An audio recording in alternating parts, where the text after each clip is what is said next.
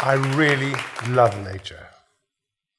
The exquisite beauty that I see in nature, the awesome power, and the astonishing intelligence of nature. So with that as background, it's not surprising that when it came time for me to leave school, I wanted to do something in nature and helping nature. So I said to my dad, maybe I'll become a game ranger, and he laughed and he said, on the salary of a game ranger, you can hardly afford to bring up a family. He said, rather go into business, earn lots of money, and then buy your own game reserve. That way you fulfill your heart's desire, but you also have got the money to raise a family. So that sounded like a good plan about 40 years ago. So that's what I did. I went into the corporate jungle and started playing the corporate snakes and ladders games, and 20 years down the track, I'm in London, I've got the pinstripe suit, company Mercedes, I'm doing okay. Until a little boy walks up to me and he says to me, Daddy, I want to be like you, what do you do? Well, that just about knocked me sideways because I realized just how far I drifted away from my ideals, my dreams, my ambitions. There's no way I had the money to buy a game reserve, and hey, there just weren't enough rhinos in London to become a game ranger. So I did the next best thing, hung up the pinstripe suit, gave back the company car, and I went to work for an environmental NGO. And that began the next 20 years of my career, teaching people about how we're treating this planet, we're polluting it, and how that pollution is killing birds, animals, fish, and how that's going to have a knock-on effect on us, human beings. Because I really hoped that if I told enough people about how we're treating this planet, that they'd change their behavior, that they'd stop destroying the planet, that we could begin to heal the planet and in the process heal ourselves. Well, I'm 20 years down the track since that decision, and I look back. There's more pollution than ever before. Animals are dying out faster than ever before. Climate change is accelerating. So I have failed. In the most important thing, I have failed. I'm not the only one who's failed. Al Gore, with his inconvenient truth, he hasn't succeeded in changing people's behavior. Even the world's leading scientists who are giving scientific facts to the world's leaders on the damage we're doing, they have not made people change their behavior, business and politicians. We've all failed. And when that realization hit me, I realized I can't carry on doing this. It's not working. I've got to do something different. But I still love nature. I don't want to see nature destroyed, because if it is destroyed, it'll be destroying me and my children. So that meant that I have to work out why people are not changing. And the moment I addressed that question, a couple of things became very clear.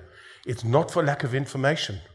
There is plenty of information out there, but the information is not changing people's behavior. And it's not for lack of care. There's not a single human being that I know who doesn't want to have clean air, clean water, does not want toxins in their food, and when they get the chance to spend time in nature, they love it. So if it's not for lack of information, it's not for lack of care, what is it? Well, Albert Einstein gave me a clue. He said, the world we have created has got problems, and you cannot solve those problems using the same logic that created them in the first place. Bingo. We environmentalists have been addressing the issues, the climate change, pollution, but these conditions are created by our human behavior, and that human behavior is driven by our thinking. So if we want different outcomes, we've got to start by our minds. We've got to literally change our minds. Well, how do we do that? Well, surely if we can identify the thinking that is creating the destructive outcomes, then we can identify the opposite that's going to be healing for people and planet. And that, ladies and gentlemen, is the idea that I'd love to share with you. The thinking and the values that will help us to heal people and planet. And I'd like to share with you 7 of what I call virtues of ecologic. And it begins with vision. The narrative out there today, if you talk about the environment, it's all about doom and gloom and pessimism. Well, pessimism and doom and gloom, they disenable you. They make you feel powerless and helpless in the face of the situation, as if you can't do anything about it. And that's not true. You can. If you find yourself having to climb a mountain, the worst thing you can do is keep looking down in fear of falling. You need to set your eyes on where you need to go. And that's what we need to do about the environment. We need to identify a clear vision of a future that we can have. Beautiful, clean cities, sexy, fast electric cars, homes, high-tech, all powered by renewable energy. We need to create a clear vision of where we want to go to that will inspire us and motivate us to take action. Then we really need to become more inclusive in our thinking, because we are trained to become more and more specialized and more focused, right away from schooling to higher education to your occupation. Typically, the more specialized you become, very often more money you earn. Specialization is good. It increases the depth of your knowledge, but very often that comes at the cost of breadth of knowledge. Very often you lose perspective of the bigger picture. So in business today, a lot of decisions are made, and in politics, that might be good from a particular point of view, from a profitability point of view or an engineering efficiency. It might be good from that perspective, but not necessarily good for the greater whole. So we need to constantly remind ourselves of the bigger picture when we're making major decisions. Is it also good for people and for planet? Because if it's not good for people and planet in the long term, it won't be good for me. Nature. I mentioned the genius of nature. Do you know that the silk spun by a golden orb spider is proportionately stronger than steel cable? That may be interesting, but look at the difference. Look at the way we create that steel cable. We dig up the earth, we make mountains of mess, we take that stuff and we shove it into polluting furnaces and we add in toxic chemicals. And yet, spider can produce a superior product with no mess, no waste, minimal effort. Imagine if we learned from nature how to produce products like that with so little effort and no pollution. Well, in fact, we are. At the cutting edge of science today is something called biomimicry, mimicking nature. And in mimicking nature, we are improving all sorts of products, from clothing, transport, even our architecture. So the takeaway from this is that nature gives us everything we need to survive: our food, air, water. But if we engage with nature intelligently, it also helps us to thrive. So best we respect and protect nature like our lives depend on it, because they do.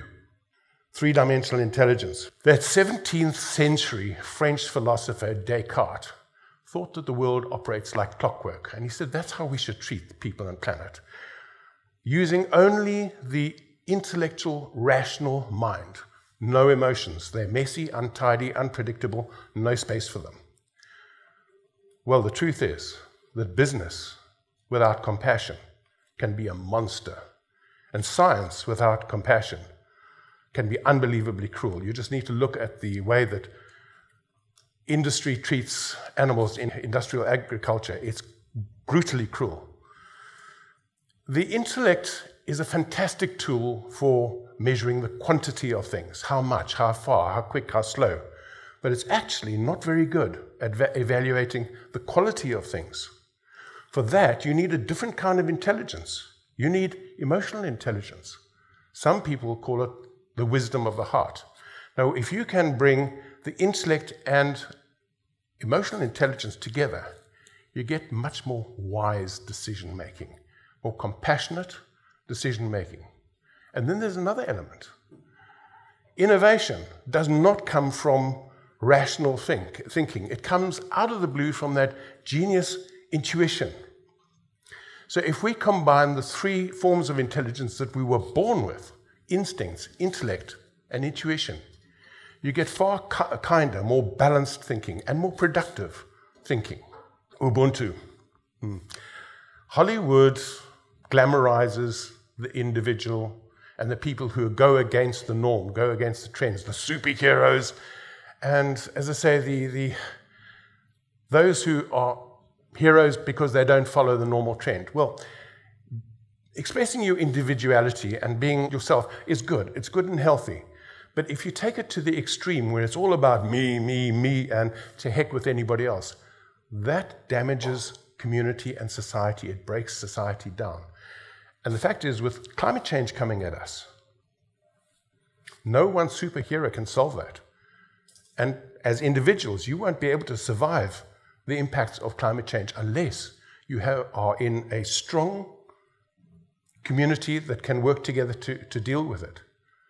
So best we start building Ubuntu communities right now to be able to cope with the challenges that are coming at us with climate change. Consumerism, that word. Too many of us have been, are victims of very manipulative advertising that tries to convince you that your status in society is dependent upon how much money and stuff you've got and your bling. Well, as a result of too many people buying into that thinking, we are now consuming the Earth's resources faster than the Earth can actually recover. It's not sustainable. We will run out of resources on that basis. So we've got to slow down. How do we slow down? Well, what if we evaluate each other instead of on how much money and stuff we've got? What about if we evaluate each other on our human qualities? A very much more mature way and a more authentic way of evaluating each other. Your intelligence, your culture, your skills, your kindness, your compassion, how much you contribute to society instead of how much you extract. Wouldn't that be so much kinder, more rational society to live in? And that would reduce the need for us to keep buying more and more stuff to prop up our egos.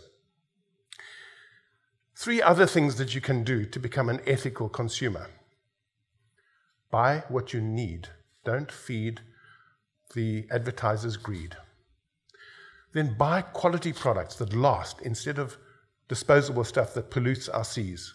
And don't buy those cheap products that are designed to fail so that you've got to keep buying more. And most importantly, buy products from organizations who show that they care about people and planet and produce their products in more ethical, socially and environmentally ethical ways. That will make a major change to the way manufacturers and produce their products. And lastly, sustainability. They say that money makes the world go round, and indeed it does, but money is typically generated by business, and business today is obsessively focused on short-term thinking. Well, that's like being obsessively focused on extracting as much milk as you can from the cow without bothering to look after the cow's long-term health and well-being. That way you'll kill the cow, just like we're currently killing the planet through our short-term thinking. So we need to constantly remind ourselves in our actions, is this going to be sustainable for people, planet, as well as profit in the long term? So those are 7 of the virtues of Ecologic, and you can remember them by this anagram, VIRTUEs, virtues. The world we are in today has got problems. But I do believe that if we apply these virtues of Ecologic, we can actually begin to heal the planet and in the process heal ourselves. But to do that will require the participation of all of us. That is how slavery was overcome. That is how apartheid was overcome, by millions of people participating. So that raises the burning question. Are you able? Are you willing to participate? Are you able? Are you willing to evolve your thinking to become an ecological human being? If you are willing, then the thing to do is look at your life and see how you can apply the virtues of Ecologic to the way you live and work, because together we can create a beautiful, healthy, happy society to live in and world to live in by evolving ourselves to become ecological human beings. Thank you.